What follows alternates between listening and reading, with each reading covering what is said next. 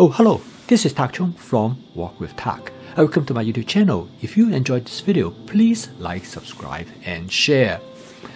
I developed a fast cooking system that has 4 attributes, and these 4 attributes are flavor chasing, advanced prepping, stir frying, and template-based cooking.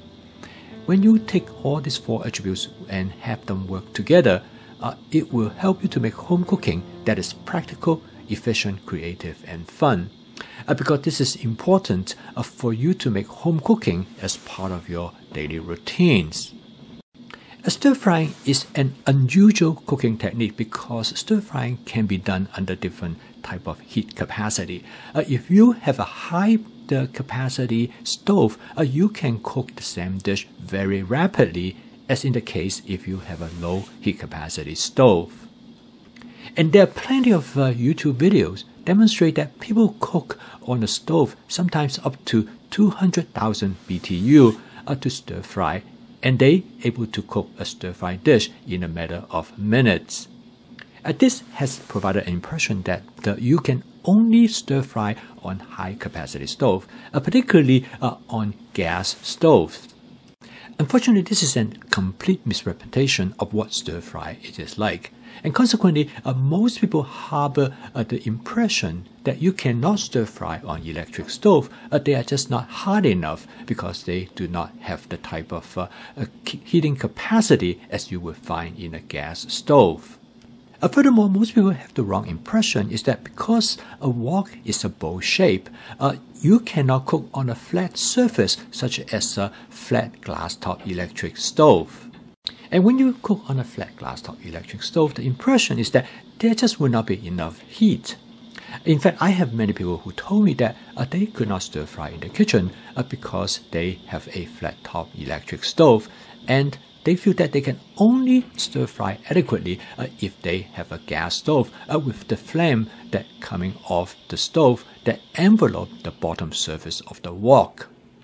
It is reasonable to assume that when you stir fry on an electric stove or an induction stove, it is quite different as you would stir fry on a gas stove. And in my case, I stir fry on a glass top electric stove for about 10 years. I have to make some adjustment to make it work, but it works very well. In this video, I would like to take the opportunity to tell you my experience in stir frying on a glass top electric stove. And now, after I have been using this glass top electric stoves for quite a long time, I don't think I would want to switch it to any other type of stove. The glass top electric stove definitely has its disadvantage, but it also has its advantage as well. And I would like to explain to you some of the advantage that it has, as well as point out the disadvantage that you might experience if you stir fry on a glass top electric stove. Now, different type of wok will have slightly different interaction with the glass top electric stove. Here I have a light cast iron wok. And then I also have stir fry in with a stainless steel wok. Now both of these work very well because they have a flat surface area, and they sit very well on the glass top electric stove.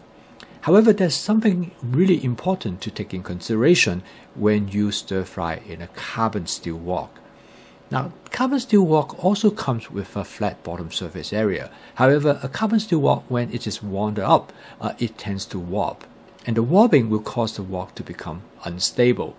In this case, the wok actually start to spin on the surface of the stove. Carbon steel woks come in different thickness. Some come in a thicker gauge of carbon steel.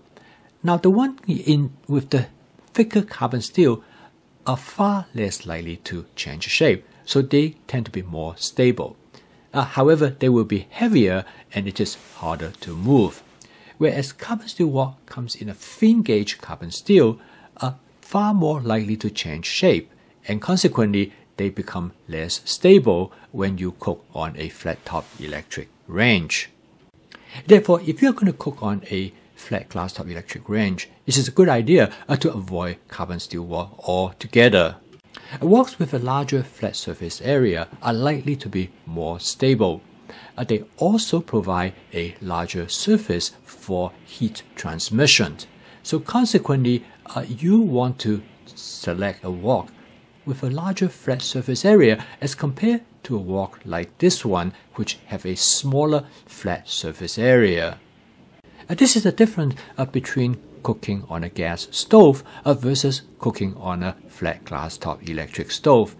On a gas stove, this is not a consideration because the flame will rise from the stove and tend to envelope the bottom surface of the wok.